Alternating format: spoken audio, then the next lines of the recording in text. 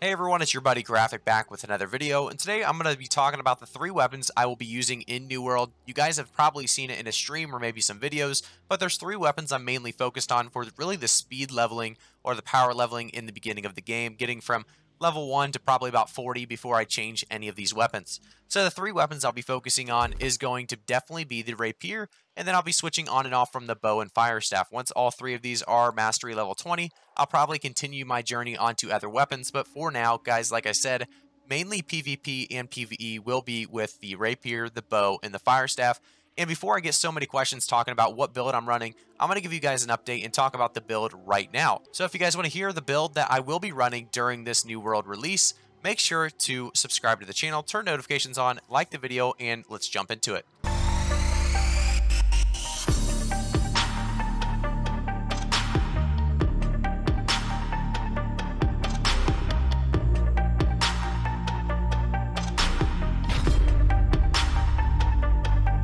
So like I said, guys, we're going to be starting with the Rapier. I think the blood side is fairly weak, so we are going to be focused on the gray side when it comes to abilities. We are going to take 2 passes from the blood side. That's going to be the refreshing strikes, reducing all cooldowns by 1% on any hit, going to give us our evade, our flesh, and our riposte back up very, very quickly, and then also in guard. So in guard is also going to help us deal 10% more damage when your target has greater than 50% health. So if you go in very, very hot, you are going to do a lot of damage in the beginning of your fight.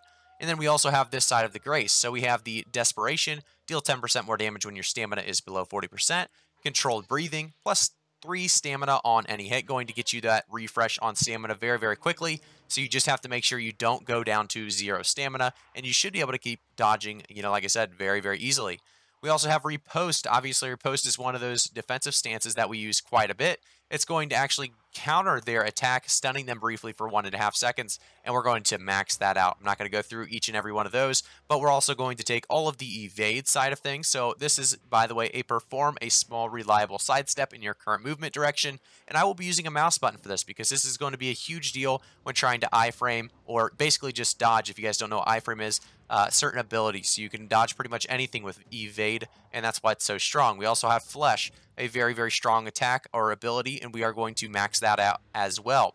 So going through the passes, we have red curtains as well. So red curtains, critical strikes, reduces all cooldowns by 5%. That's going to be on top of that already cooldown reduction we have on the blood side, reducing all cooldowns by 1% on any hit. So this is, like I said, going to be a big deal when it comes to getting your abilities back very, very quickly.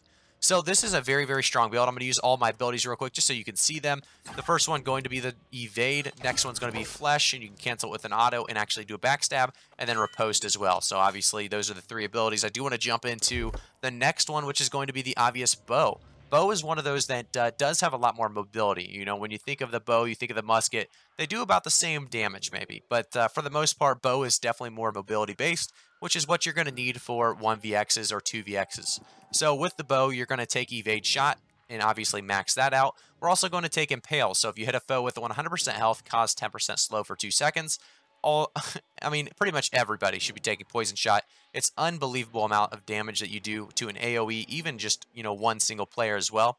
So shoot a poison arrow that on hit or lands creates a cloud of poison 3 meters wide that lasts 6 seconds. Foes entering the cloud are poisoned, dealing 10% weapon damage per second for 20 seconds. If you do the math correctly, you're going to see how much damage that actually does. We also have mark, so deal 10% more damage to foes suffering from a debuff. So that's going to be very, very strong with this build as well.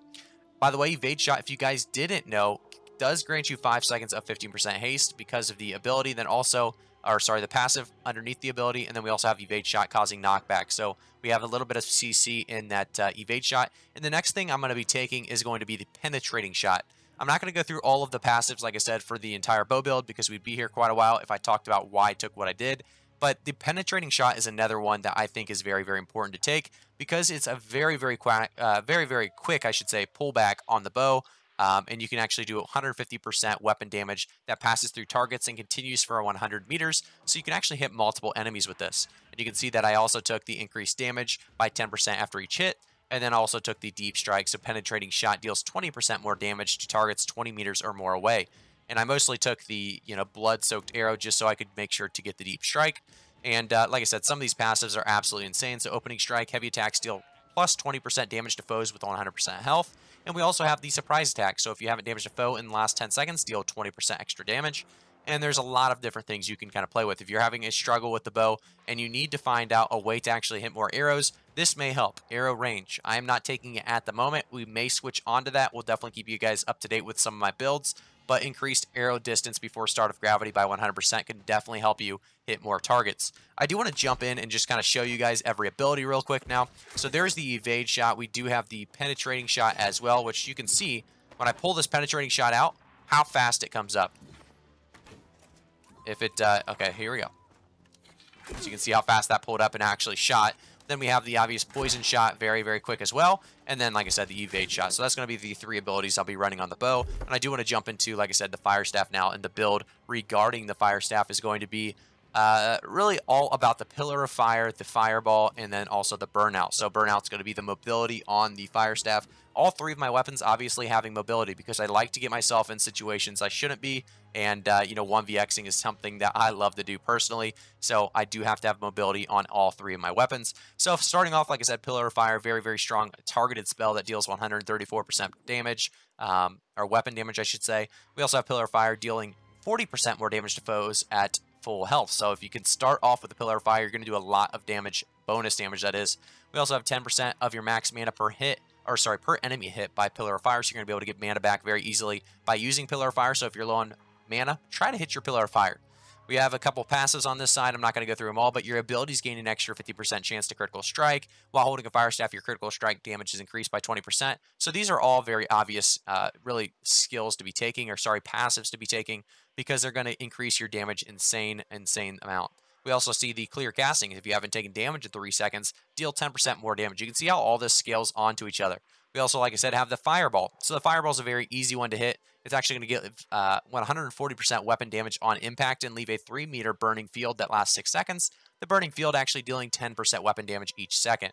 If we actually continue down, it shows that the fireball's burning field persists for 9 seconds now with that upgrade to Scorched Earth. And catch also direct hits with fireball give you 10% of your max mana and reduces your fire staff cooldowns by 7%. So it's important, if you can, to hit your fireballs. We also have the Runes of Helios as our ultimate ability. This is going to actually, after casting a fire spell, place a 2-meter rune to the ground, increasing your spell damage by 30% while standing in the rune. The rune actually lasts for 7 seconds and has a 30-second cooldown. We'll show you guys all of these abilities in a second so you guys can see it all in action. But on this side, we're going to have the Burnout, which is going to be the mobility side of things, taking the all-in, so fire staff cooldowns are reduced by 5% for each foe hit by burnout, and then we also have heat up, so burnout goes 50% farther. Going to be very, very strong to actually dash through your targets if you want to be a little bit risky and get your cooldown reduction, or if you want to just, like I said, get away, get out of the situation, and you're out of maybe dodge roll or stamina, like I said. So this is going to be all about mobility on this one as well. I do need to switch over to a fire staff real quick just to show you guys what we're dealing with. So the first ability, like I said, going to be the fireball. Going to do a nice impact. You can see kind of the fire on the ground over there. If we go on to the next one, it's going to be the burnout. The burnout's going to be a fairly large distance, and like I said, does a lot of damage. And then we have the Pillar of Fire, last but not least, and actually goes fairly large range, but it is somewhat hard to hit, definitely if you're trying to go up something. So if we're trying to get on top of this settlement, you can see that it doesn't really like the idea, and it stays on the ground. So it's a little finicky when you're in these kind of areas, so keep that in mind when you are in wars or forts.